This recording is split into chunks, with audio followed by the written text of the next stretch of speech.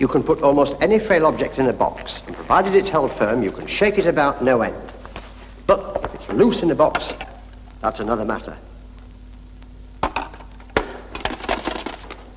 A car is a box on wheels, but a box just the same, and it can still get shaken about.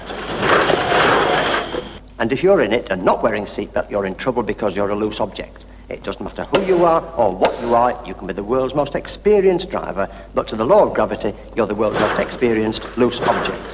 And it can be very unfunny.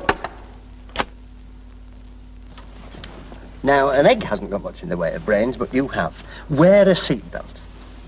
And if the box gets shaken up, you stand every chance of not getting broke. No matter how short the journey, nag yourself to remember this drill. Clunk the car door and click the seatbelt. Clunk, click every trip.